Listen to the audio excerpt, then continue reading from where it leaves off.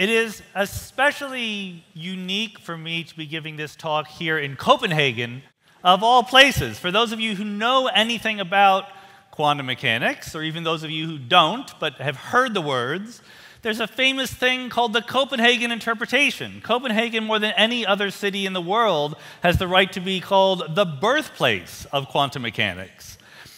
But that would sound like it was good. However, from my point of view, the Copenhagen interpretation is the enemy. Everything I'm going to be saying in this talk comes down to saying that the Copenhagen interpretation is a terrible, terrible thing. So I'm sorry, people of Copenhagen, city of Copenhagen. Happily, we're in a small, autonomous, free town right now, so it's not so bad as it would have been if we were across the street.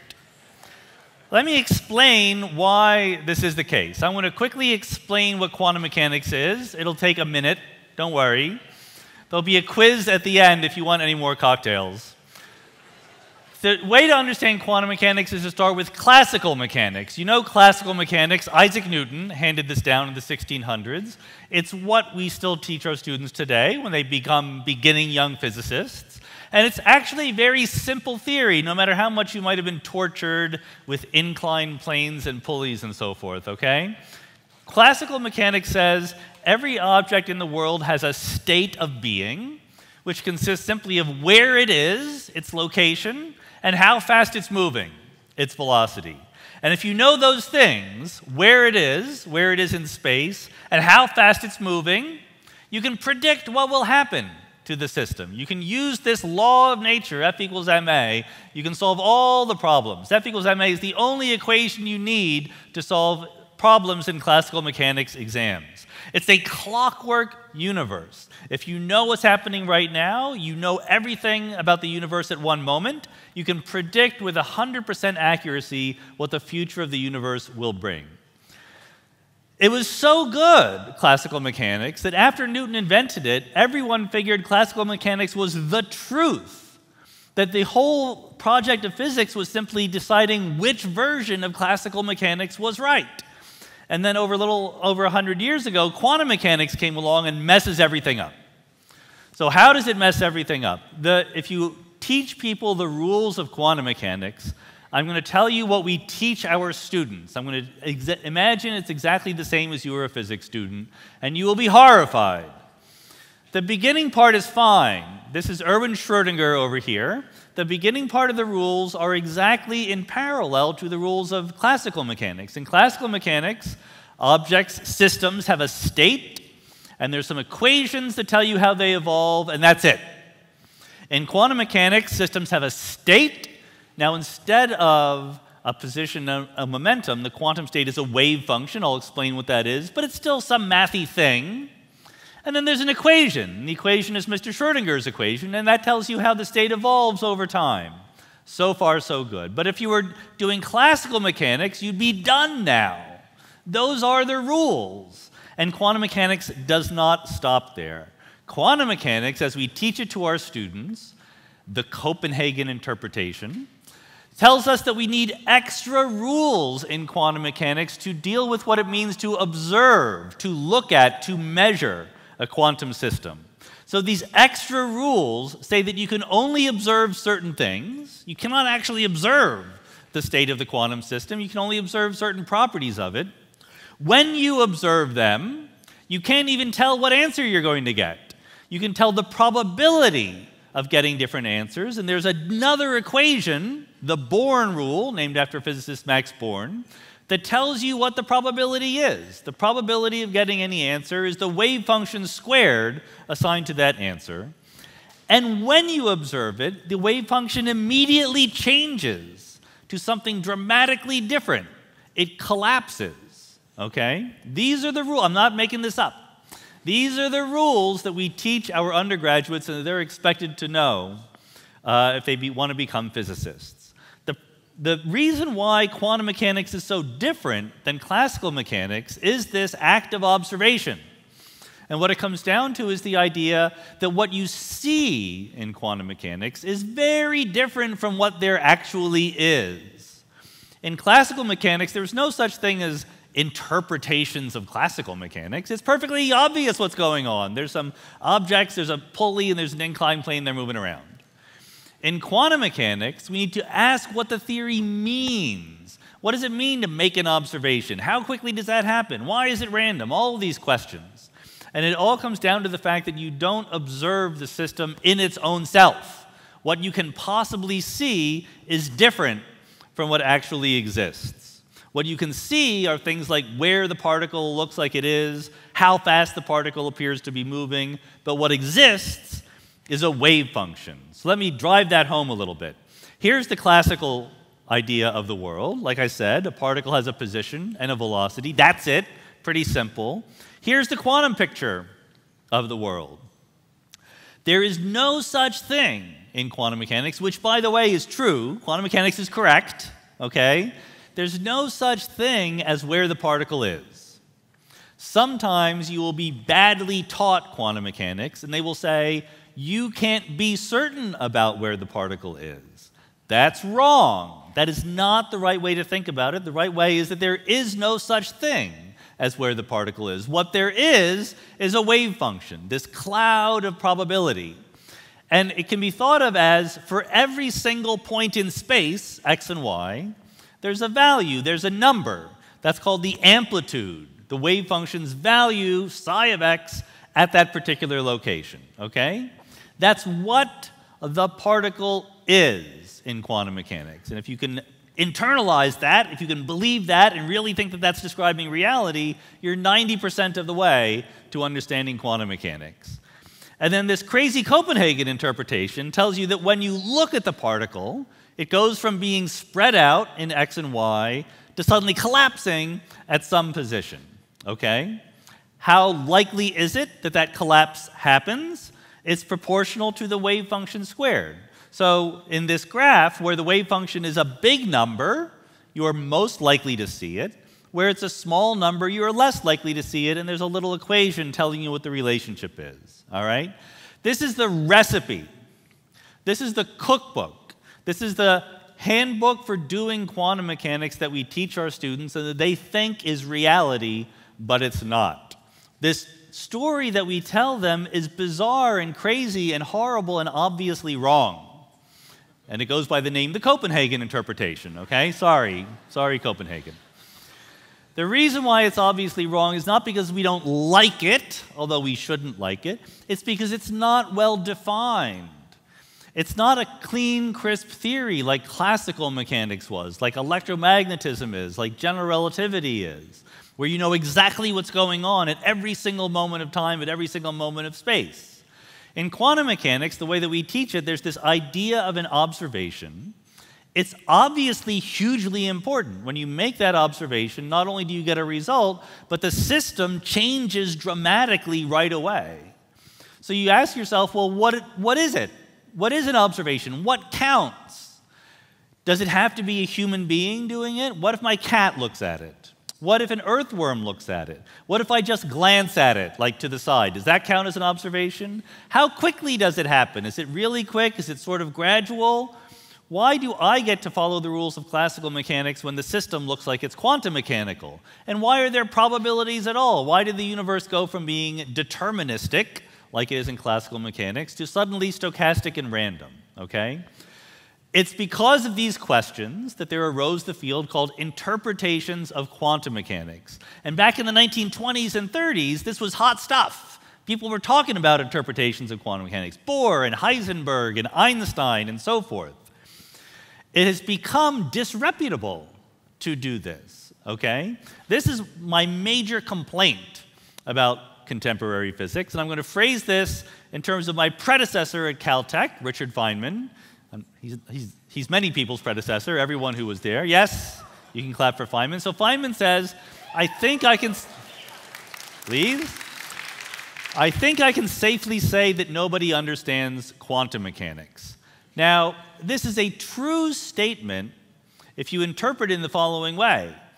It's possible that somebody understands quantum mechanics, but there's nobody who everyone else thinks understands quantum mechanics, okay? There's nobody who everyone agrees, oh yeah, that person understands quantum mechanics. I might understand quantum mechanics, but nobody thinks I do. So that's how you should interpret what Feynman says. And you know what? That's fine. It's completely okay to say that we don't understand quantum mechanics, because after all, physics is about discovery. It's about discovering new things. We're supposed to be asking questions about the things we don't understand. That's the fun part of doing physics. Once you understand it, you put it in the textbooks and you move on with your life. So there's nothing wrong with not understanding quantum mechanics. What's wrong is that rather than taking this and saying, obviously, since quantum mechanics is the most important thing we know about reality, and we don't understand it, we should devote all of our best resources to understanding it. The people who study the foundations of quantum mechanics should be the academic superstars, given the highest salaries, stolen away by major universities. That is not what happens. What happens is if you become interested in this question, you're fired. You do not get a job in the physics department. Maybe you're lucky enough and you get a job in the philosophy department. The way that I like to think about it is, you know the old fable, Aesop's fables, the fox and the grapes? The fox sees the grapes look really juicy, the fox would like the grapes. So the fox jumps up and down trying to get the grapes, but they're too high, the fox cannot get them. So what the fox says is, you know, I never really wanted those grapes anyway, they're probably sour, okay? For the purposes of this parable, the grapes represent understanding quantum mechanics, and the fox represents physicists. They tried really hard in the 20s and 30s to understand quantum mechanics. They failed. And bizarrely, they've convinced themselves that understanding quantum mechanics is not a good idea.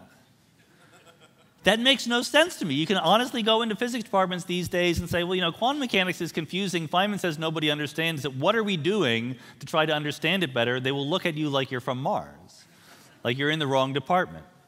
So that's not going to be our attitude today. Today we're going to try to understand quantum mechanics the best we can. And where better to start than with Schrödinger's cat, okay? It's a famous thought experiment, the thought experiment stylings of Erwin Schrödinger. And it came up in correspondence in the 1930s with Einstein. Einstein and Schrödinger I very nearly almost said email back and forth, but they would not do that. They would write letters back and forth.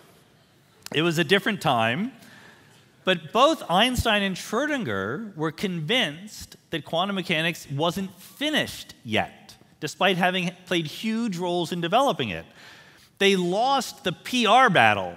And you will still today read people saying that Einstein was just too old and too much of a fuddy-duddy and too conservative to really keep up with quantum mechanics. In 1927, in the year that quantum mechanics really gelled at the Solvay conference in Brussels, Einstein was 48 years old. I'm older than that now. So I don't like this picture that Einstein was too old to understand quantum mechanics. And besides which, he wasn't. He understood it better than anybody. He just knew it didn't yet make sense, and he fought against that. But even Einstein and Schrödinger were not persuasive enough to let people know. So Schrödinger came up with this cat example specifically to make people realize exactly how weird and bizarre in quantum mechanics was, according to the Copenhagen interpretation. So the way that it goes is you have a cat in a box. There's a radioactive source that gives out nuclear particles, radioactive rays. It's detected by a Geiger counter, and that nuclear decay creating radioactivity is a fundamentally quantum mechanical event. There's a wave function, there's a probability, the whole bit. And Schrödinger says if the detector goes off, the Geiger counter, and it detects a bit of radiation, it will open a box of gas, and the gas will fill the box, okay? Fill the whole box with the cat. Now, in the original thought experiment, the gas was cyanide. And the whole point was that the wave function of the radioactive atom would spread to the gas, and the gas would be in a superposition of having left the box and having stayed in the box. And therefore, the cat would be in a superposition of being alive and being dead. I see no reason to kill the cat, even in the thought experiment. So you notice I didn't say cyanide on there. Let's imagine that it's sleeping gas in the box, okay? So the cat evolves into a superposition of being awake and being asleep. This is a true fact. A friend of mine once talked to Schrödinger's daughter, and she said, "I think my father just didn't like cats." We can undo the historical damage right here and right now. What Schrödinger was trying to teach us, it wasn't just like, ooh, quantum mechanics is spooky, okay? He had a point to make, namely that quantum mechanics couldn't be believed at face value. If you were doing classical mechanics, the way they were all thinking in the early 20th century, they had just gotten out of the 19th century. And in the 19th century, they invented statistical mechanics, where you talk about the air in this room and you say, look, I don't know the position and velocity of every single atom or molecule of the air in this room, but that's okay. I can have a probability distribution for what the air might be doing. That's more than good enough for various reasons. What Schrödinger and Einstein and others thought was that quantum mechanics was like that. Was that, sure, now we can't make an absolute prediction for what we're going to observe, but that's just because we're just using this sort of fuzzy approximate description. There's probably something better underneath it. That's what they were trying to get at. So in that way of thinking, if you were classical, you would say, well, the cat is either awake or asleep. That's what cats are. But I don't know whether the cat is awake or asleep. There's some uncertainty, there's some epistemic lack, but there's a physical objective reality in the box. And what Schrödinger was pointing out is that quantum mechanics at face value says something very different. Once the box is in a superposition of having opened and not opened, the cat, as we said, evolves into a superposition of being awake and asleep. And this is a fundamentally different thing. It's not that we don't know whether it's awake or asleep. It is in a combination of both. Just like it's not that we don't know where the electron is in the atom. It's in a different kind of thing. It has a wave function. So that's the experiment. Let me illustrate how we might think about what it means. We're going to face up to this question. What's really happening? Okay? Because in Schrödinger's picture, if you open the box and look at the cat, it suddenly changes. This is the textbook or Copenhagen version of quantum mechanics. According to the Copenhagen interpretation, I'm not making this up, okay? You treat the observer as a classical thing. Here's an observer played at this time by Werner Heisenberg. The observer is not treated according to the rules of quantum mechanics. The observer is a big macroscopic classical object, and the tiny little quantum object that is being observed is treated by the rules of quantum mechanics. So notationally, quantum things are in parentheses, classical things are in square brackets. Before you open the box, the cat is in a superposition, but the observer is classical. And then when you open the box, you make an observation, and the wave function of the cat collapses. Those are the rules that we teach our students. You don't know with perfect certainty what will happen next, but there are two possibilities.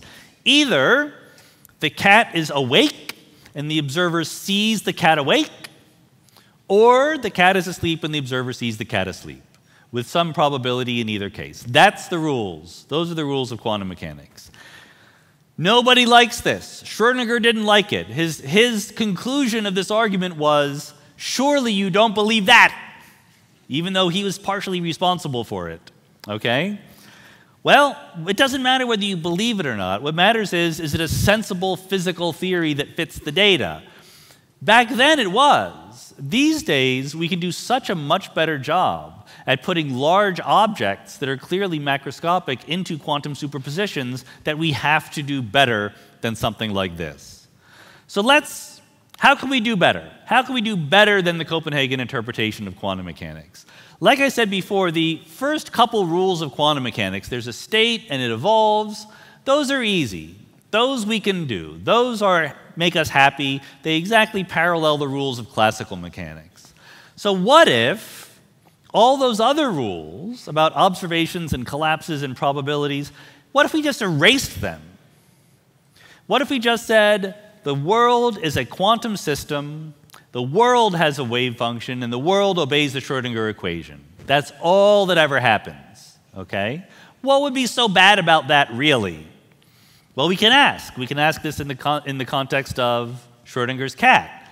The trick is to treat both the system you're looking at and the observer as quantum systems. They're both in parentheses now, okay?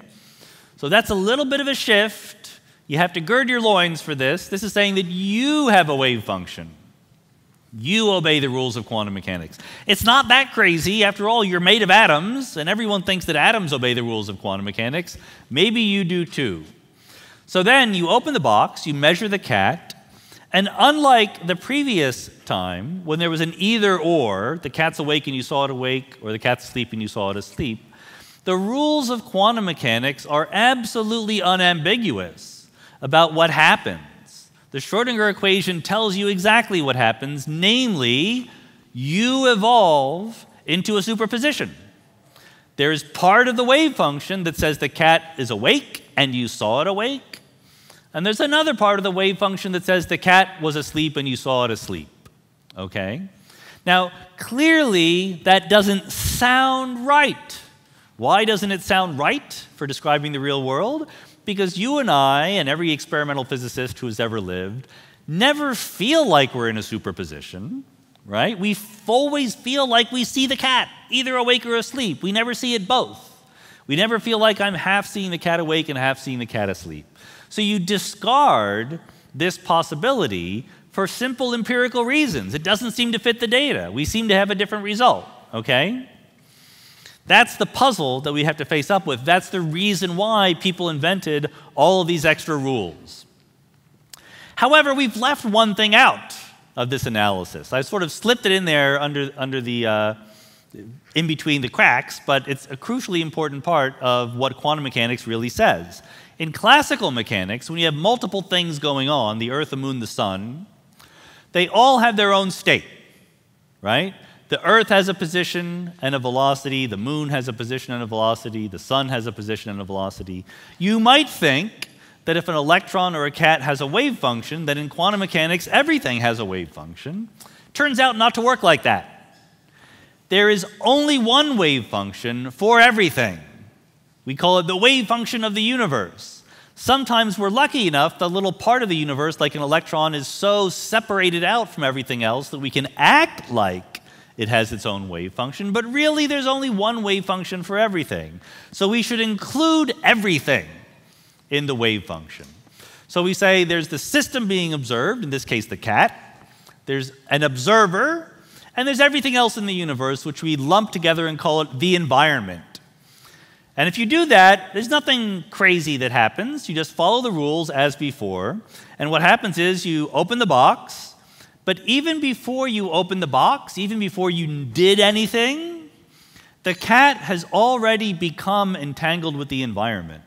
Because the environment includes the light, the photons that are bouncing off the cat inside the box, the air molecules in the box.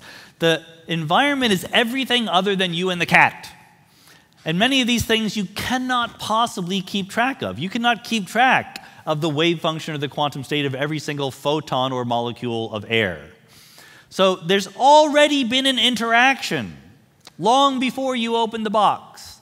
And this interaction is called decoherence. Decoherence happens when a quantum system becomes entangled with the environment. The point is, if the cat is awake and walking around saying, "Get me out of this box," a photon might bump into it and be absorbed. Whereas if the cat is asleep on the ground, that photon would go right on by. The environment interacts differently with the cat if it's awake versus when it's asleep.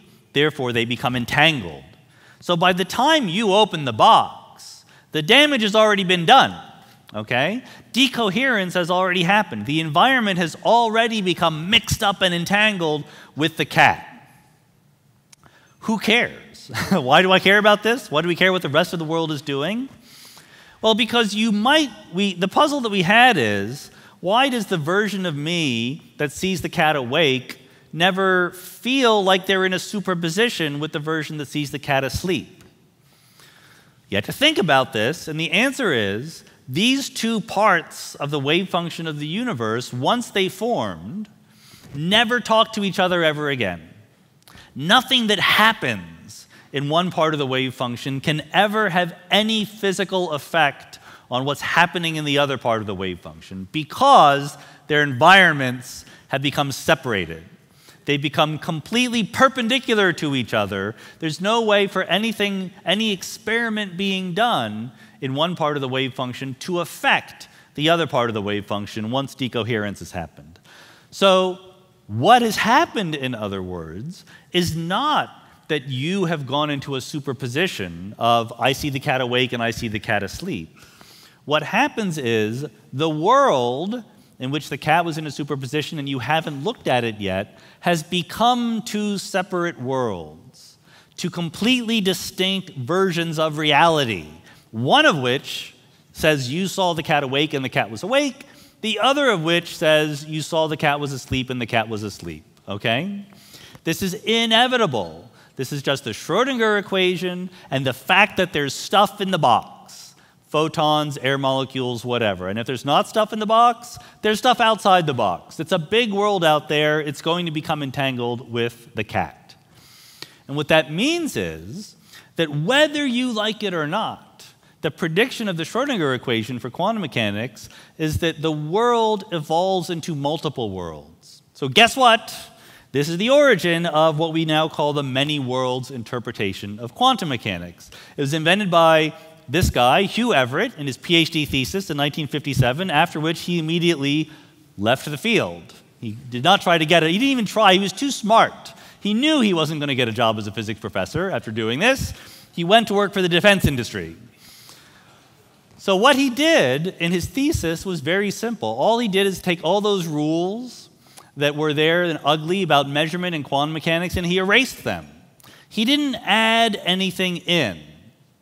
There's no sense in which the many worlds interpretation of quantum mechanics starts with quantum mechanics and says, hey, there's a lot of worlds in addition. The worlds were always there. If you believe that an electron can be in a superposition of different states, then you should believe that you can be in a superposition of different states. And then you should believe that the universe can be in a superposition of different states. And the Schrödinger equation predicts unambiguously that you will get there, that you will evolve from wherever you start into multiple copies of reality that do not talk to each other anymore and deserve the name different worlds. So in other words, if you want to know what's really going on, according to the many worlds interpretation, you know. It's the Schrödinger equation and wave functions. It's exactly what happens in every other version of quantum mechanics, but we don't add anything to it. It's been said that every other interpretation of quantum mechanics is a disappearing worlds interpretation, because the worlds are always there. What Everett is doing is less physics and more therapy. He's saying it's okay that the worlds are there. The worlds are always there. Don't try to get rid of them. Just live with them. That is the many worlds interpretation of quantum mechanics. Now, admittedly, it is kind of a bizarre, radical, weird thing, right? To think that when a quantum mechanical event happens, that is to say, when a system that is in a superposition becomes entangled with the environment, the whole world splits.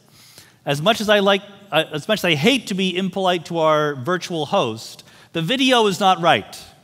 The world does not split when you make a decision. The world doesn't care about you making decisions. Make decisions all you want. What the world cares about is quantum mechanical systems and superpositions becoming entangled with their environment. But that's enough. There's plenty of times that that happens. In your body, there are 5,000 radioactive decays per second. So at every one of those nuclei that is about to decay, there's a choice. I decay or I don't decay. And guess what? That makes two worlds. So that doesn't mean 2 times 5,000 worlds are made. That means 2 to the power of 5,000 worlds are made just because of radioactive decays just in your body every second. So it happens a lot. If you want to use this to your advantage, and if you have an iPhone, I'm sorry about Android users, I can't help you, but if you have an iPhone, there is an app called Universe Splitter, where if you have a tough decision, should I get pizza tonight or should I get Chinese food, you can ask the app and it will send a photon that will go left half the time and right half the time in a beam splitter with a quantum mechanical probability, and it will create 2 different worlds. And it will come back and say, you're in the pizza world. And then if you go have pizza, and then in the other world you actually do go have Chinese food, you will know for sure that there are two different realities in which you made the two different choices. Sadly, you can't talk to each other to compare notes after, but if the pizza wasn't very good, you might be able to console yourself with the idea that someone else got the Chinese food. It's not you who got the Chinese food. You start as one version of you, and then in the future there are many, many versions of you. Everett's analogy was with an amoeba splitting in two. They're not the same amoeba, they're not the same person after the splitting, they're just more and more descendants of you than you thought there were. If you don't like that, therapy, once again. It's not an issue for physics, it's an issue for you and your inner demons, okay? Now, because this is so weird, there are objections to it. Some of the objections are good, some not so good, all right, to be honest. So I originally titled this slide, Silly Objections to Many Worlds, but people got upset because many of them had these objections. So now I'm calling them misguided objections to many worlds. The most obvious one is there are just too many universes. I just don't like it that there are that many universes. I mean, 2 to the 5,000, which is about 10 to the 1,500, every second just in my body, surely there's not enough room for all those universes. That's not a very good objection. One is tempted to call it silly. The reason why is because the space of all possible wave functions is really, really big.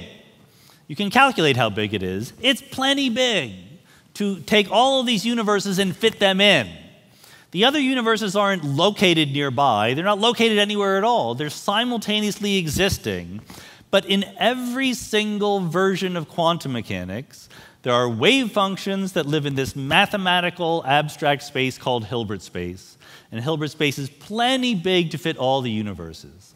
I know it sounds like a lot, but physicists deal with infinitely big quantities every day. You shouldn't be afraid of all these universes.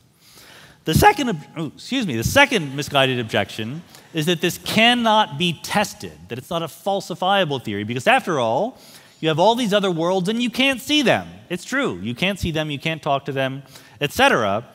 So therefore, this objection goes, it's not a scientific theory. That is nonsense. Remember, many worlds is not the statement that there are a lot of worlds. Many worlds is the statement that there are wave functions and they obey the Schrödinger equation. That's it. These are extremely testable assumptions. Are there things other than the wave function? Are there hidden variables? Go out and look for them. Does the wave function do things other than obey Schrödinger's equation? You can test that as well. This is the most falsifiable theory ever invented. It is perfectly scientific. Those are the bad objections, but there are also reasonable objections, and that's why it's an ongoing research problem. So I think the one that has gotten the most attention, and the one that is still a little bit puzzling, although I think we basically know the answer, is why are there probabilities in many worlds quantum mechanics? So remember, the difference when you went from classical clockwork universe to quantum mechanics is that you can now no longer predict the outcomes of experiments with perfect accuracy. The best you can do is predict a probability. Whenever it comes along and erases those rules, he leaves you with a theory which is 100% deterministic. There's a wave function and it evolves according to the Schrödinger equation, which is perfectly deterministic. You should be able to predict everything in this theory. How in the world is it that the best you can do for predicting experimental outcomes is doing a probability? I will tell you the answer in a second. But the other question is, why does the world look even a little bit classical? Remember, in the Copenhagen interpretation, you thought that there was a classical world that was an important part of the theory, and quantum systems were only tiny little things.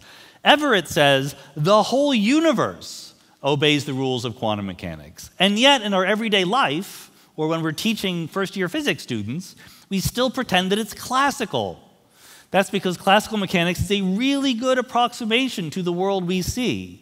So why is that the case? This turns out to be a very hard problem, but thinking about it in the right way is leading us interesting places. So let me give you very, very quickly the two most reasonable answers to these questions.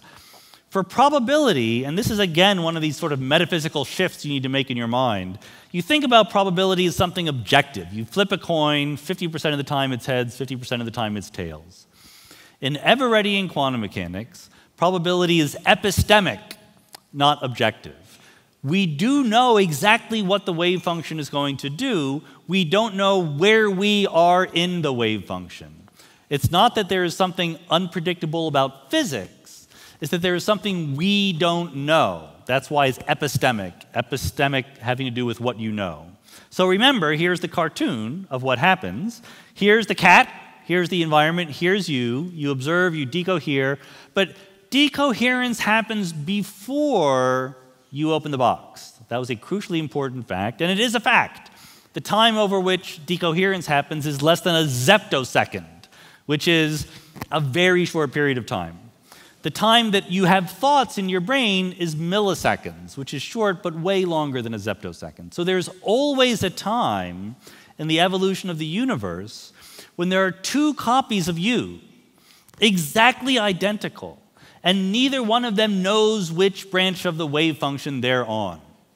You evolved from a state where you knew everything, necessarily to a state where there was something you didn't know, where you are in the branching of the wave function. And you can go through the math, you can check, and you ask, well, how should you guess? What are the probabilities you should assign to being on one branch of the wave function or another? Guess what? It's the wave function squared. It's the Born rule. It's exactly what the Copenhagen interpretation taught us all those years ago. So there is a way of dealing with probability. It's just that you have to admit that it's a probability for something you don't know, not for an objectively occurring feature of the world. The other question is much more interesting, and sadly I don't have nearly enough time to do justice to it, but this question of why is the world approximately classical? This gets tied up with the question of quantum gravity. You may have heard of gravity. It's what makes things fall, right? So Einstein, when he wasn't giving Bohr a hard time about quantum mechanics, invented our current best theory of gravity, general relativity. General relativity says that gravity is simply the curvature of space-time. As far as we know, this is exactly correct. We use it to send satellites around the universe to predict the expansion of space, things like that. But it can't be the final answer because it's a classical theory. General relativity is not compatible with the rules of quantum mechanics. And we've been trying for decades now to reconcile general relativity with quantum mechanics, to create a theory of quantum gravity. And I can safely say that nobody understands quantum gravity. Now, Feynman said, I can safely say nobody understands quantum mechanics. Maybe you shouldn't be surprised that nobody understands quantum gravity if nobody understands quantum mechanics. Apparently, no one has had this thought in the past 80 years because the fact that we don't understand quantum mechanics is considered irrelevant to the problem of constructing a theory of quantum gravity. I think it's not irrelevant. I think that understanding how quantum mechanics works is crucial to figuring out why there is gravity at all.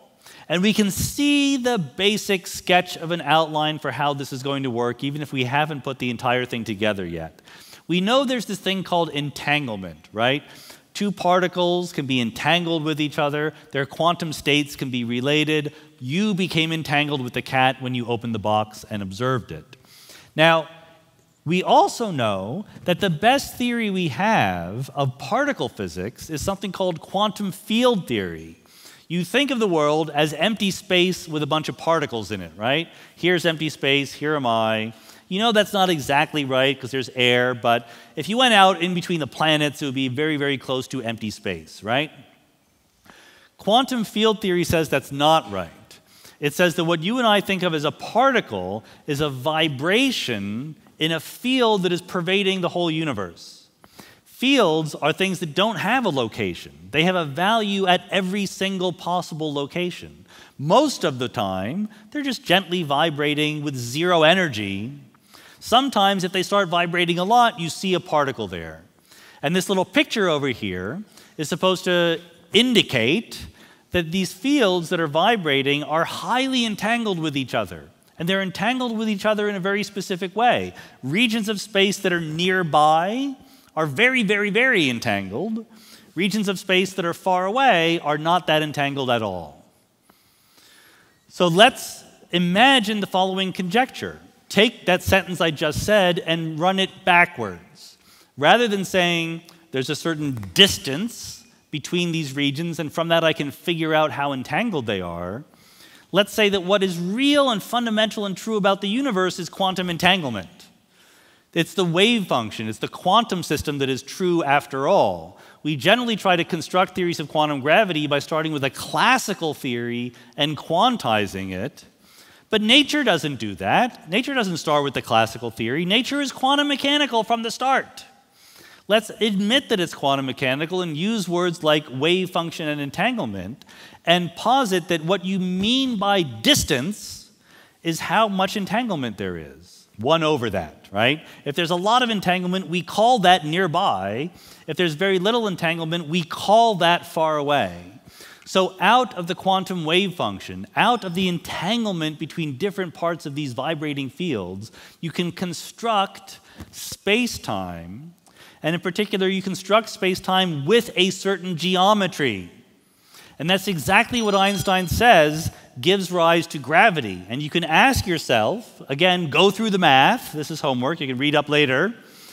If that's right, what is the equation that this emergent curved space-time should obey? Here it is. I know you've been waiting for this. This is the second most important equation in modern physics after the Schrödinger equation. This is Einstein's equation for general relativity. You don't need to know the details. They're fun to know. But on the left-hand side, it's how much curvature does space-time have. On the right side, there is how much stuff is there. How much energy, how much pressure, how much momentum, and so forth. As John Wheeler put it, matter tells space-time how to curve, space-time tells matter how to move.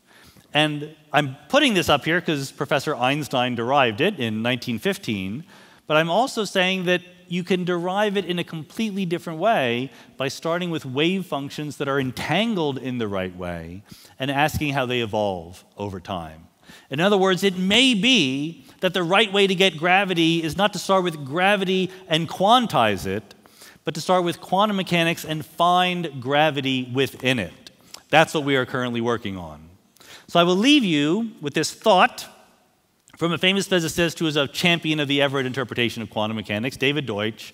He said, despite the unrivaled empirical success of quantum theory, by which he means the many worlds interpretation, he doesn't admit that there are any other approaches to quantum theory, the very suggestion that it may be literally true as a description of nature is still greeted with cynicism, incomprehension, and even anger. So my hope is that over the course of tonight and a few cocktails, I have decreased your amount of cynicism and maybe even anger. Thank you very much.